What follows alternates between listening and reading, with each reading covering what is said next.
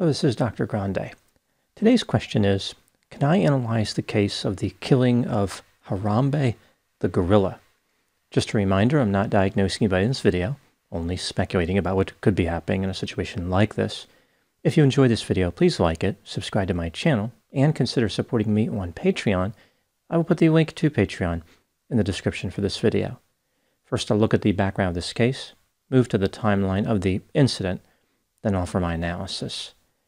Harambe the gorilla was born in Brownsville, Texas on May 27, 1999. He was the property of the Gladys Porter Zoo. In July 2002, his mother, brother, and sister were accidentally killed using chlorine gas. Evidently, a plastic container of chlorine melted after being left near a space heater. Another one of his brothers initially survived the gas, but would later die as well. So Harambe lost 4 of his family members in one incident. His father died 11 years later of heart disease. In September of 2014, at the age of 15, Harambe was transferred to the Cincinnati Zoo and Botanical Garden. At this point, the western lowland gorilla weighed 419 pounds. Zoo officials hoped that Harambe would father offspring with 2 female gorillas at the zoo. Now moving to the timeline of the incident. On May 28, 2016, one day after Harambe turned 17, a 3-year-old boy named Isaiah Dickerson was visiting the Cincinnati Zoo. Isaiah, his 3 siblings, and his 32-year-old mother, Michelle Gregg, visited the Gorilla World habitat.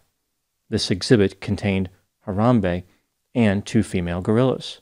At about 4 p.m., Isaiah said something to his mother about wanting to swim with the gorilla.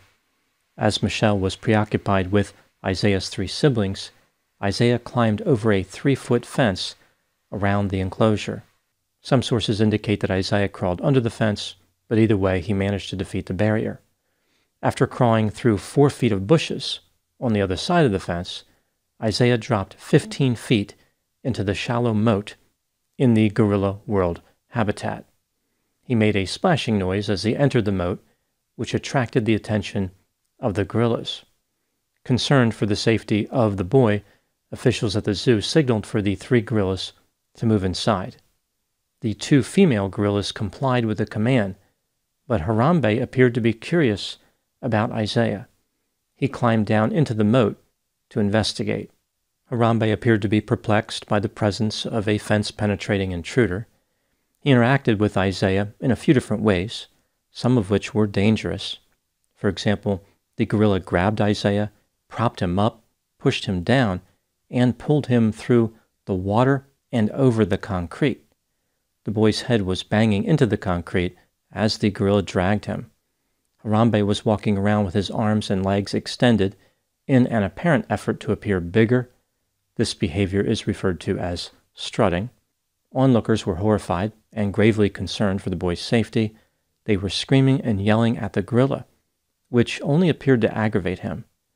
Using a ladder in the exhibit, Harambe carried Isaiah out of the moat onto dry land. Zoo officials believed that they had no choice but to kill the gorilla in order to protect Isaiah. They shot Harambe 1 time, killing him. The entire incident lasted about 10 minutes. Isaiah was rescued by firefighters and taken to a hospital with non-life-threatening injuries. He was released a short time later. Many people were angry with Isaiah's mother and accused her of being negligent. Other people were mad at the zoo, believing that the barrier should have been more effective, or the gorilla should not have been in the zoo in the first place. After an investigation was completed, the prosecutor said that Michelle would not face any charges. She did not act in any way to put Isaiah in harm's way. The zoo was never found liable for anything related to the incident. No lawsuit was ever filed. The controversy surrounding the death of Harambe continued for some time. He became a popular meme, which the Cincinnati Zoo was not pleased with. The incident was the first time the zoo had ever killed an animal during an emergency, and zoo officials were clearly quite upset. Many people were attached to Harambe and knew him quite well. In 2017, the Cincinnati Zoo created a new indoor gorilla habitat surrounded by safety glass. Now moving to my analysis. Here are my thoughts on a few areas that stood out to me in this case. Item number 1. The group of employees at the Cincinnati Zoo who responded to the incident was called the Dangerous Animal Response Team. I doubt it's a coincidence that the acronym is DART, as a tranquilizer dart would be preferred over lethal force in most situations. Considering that they shot the gorilla with a rifle instead, maybe they should change their name to Rapid Interdiction Force for Lethal Encounters. Item number 2. Regardless of how the zoo responded to the incident, was Isaiah's mother reckless or negligent? Many people believe that she was, but as I mentioned, the prosecutor declined to press charges. He implied that Michelle's behavior was not even close to being a crime. Let's take a look at the evidence both for and against the idea that Michelle was reckless or negligent, starting with the factors supporting this theory. Isaiah told his mother that he wanted to swim with the gorilla, therefore she knew that he was thinking about something dangerous. Witnesses said that Michelle was distracted by Isaiah's 3 siblings. Now moving to the factors supporting the idea that Michelle was not reckless or negligent. It is not unusual for children visiting zoos to make dangerous requests. Children often talk about wanting to touch the animals or to get closer to the animals. Just because children make these requests doesn't mean they can follow through with them. Safety barriers typically prevent contact with zoo animals. A witness reported that Michelle responded to Isaiah's request about swimming with the gorilla by saying, "No, you're not." Michelle not only acknowledged his request, she denied it. When trying to manage 4 children, it is not unusual that a mother would lose track of one of them for a moment. The fence at the Gorilla World habitat had not been breached since the exhibit opened in 1978.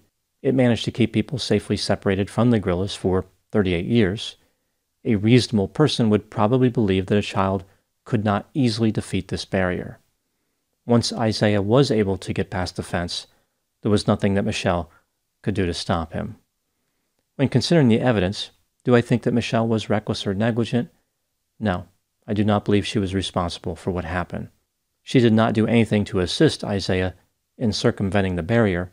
Rather, she was simply preoccupied with other children when Isaiah acted on his own. If a zoo is too dangerous for a parent to be momentarily distracted, then it is too dangerous for anyone. The design of safety barriers at a zoo should not demand 100% vigilance from parents in order to function correctly. It's possible that Michelle underestimated her son's determination to have contact with the gorilla, but that's not reckless or negligent. I think what really hurt Michelle, as far as her reputation, was how she responded in a way that people considered flippant. For example, on Facebook, she suggested that accidents happen. Michelle did not appear to appreciate the tragedy of a gorilla being killed because of that accident. Item number 3. Did the Cincinnati Zoo overreact by using deadly force against the gorilla? Let's take a look at the factors both for and against the idea that the zoo overreacted, starting with the factors supporting this idea. There have been 2 other well-known incidents where children have made their way into zoo exhibits containing gorillas. These incidents did not require lethal force to be resolved. One of the incidents was in Illinois and another in Britain. Both involved a gorilla protecting a boy who entered the exhibit. Harambe the gorilla was referred to as mischievous, but had no history of aggression. Perhaps zoo officials could have approached him calmly and negotiated the boy's release, or they could have used a tranquilizer dart. Now moving to the factors contradicting the idea that the zoo overreacted by shooting and killing the gorilla. Even though Harambe may not have intended to do harm, he did drag the boy through the water and over concrete, which was extremely dangerous. A male gorilla is several times stronger than a man. It can lift up to 4,000 pounds on a bench press. The average human male can bench press around 135 pounds. A gorilla has a bite force of 1,300 pounds per square inch, which is twice that of a lion. It is standard procedure for a zoo to kill an animal who is jeopardizing the life of a human being. One could argue that the zoo was simply following this procedure. They really had no choice. If they did something else, they would have been violating procedure. Jack Hanna, the famous zookeeper, said the zoo made the correct decision in shooting the gorilla. He noted that a tranquilizer dart could have taken 5 to 10 minutes to neutralize the gorilla. Jane Goodall, a well-known primatologist, said that the gorilla appeared to be protecting the boy, but the zoo had no choice but to shoot the gorilla. Just like Jack Hanna, Jane said that a tranquilizer dart would have taken too long to work. Another primatologist went a step further and claimed that the boy's death was a probable outcome if the gorilla was not killed. When considering all the evidence, do I think that the zoo overreacted by killing Harambe the gorilla? No, I think the zoo did what they had to do to protect Isaiah.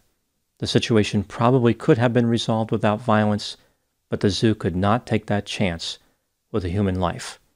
There was no way to know for certain that Isaiah would be safe if the gorilla was not shot. Killing the gorilla guaranteed Isaiah's safety. This takes me to item number 4. What do I think happened in this case?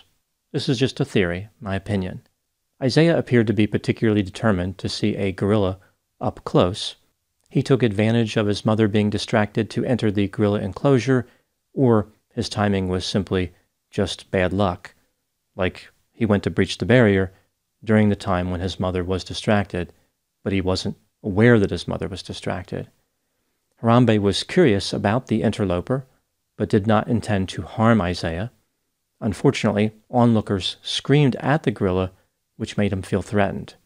He responded by taking the boy to another area of the exhibit, but the trip was dangerous because of the dragging part. Harambe was responding to more stimuli than he could handle, which caused him to appear aggressive. This was frightening to the zoo officials and resulted in the use of lethal force. In my opinion, Harambe the gorilla had a legitimate right to be upset by the way he was treated by human beings. 4 of his family members were killed by chlorine gas when he was young. The day after he turned 17, he was trying to protect an intruder from onlookers who were screaming and was killed with a rifle. Many people find time at the zoo to be enjoyable, but Harambe found his time to be lethal. Now moving to my final thoughts. Harambe the gorilla died because a 3-year-old boy managed to penetrate a barrier to the gorilla exhibit. This barrier had been effective for 38 years. I think the lesson learned is to never underestimate the determination of human beings. When looking at a 3-foot fence, 4 feet of bushes, and a 15-foot drop into a moat, zoo officials probably thought that no child would ever be able to, or be inclined to, make their way into the exhibit. If they did think this, they were incorrect. Public attractions tend to get polluted with a seemingly endless supply of safety barriers and warning signs that detract from viewing experiences and decrease the quality of visiting. Some of these barriers and signs are, of course, necessary, but many are really just for the very few people who intentionally or unintentionally find a way to create danger in relatively safe situations. Unfortunately, the behavior of a few destroys the view of the many. It creates a gorilla grip on enjoyment. Those are my thoughts on the killing of Harambe the gorilla. Please put any opinions and thoughts in the comment section. They always generate an interesting dialogue. As always, I hope you found my analysis of this topic to be informative. Thanks for watching.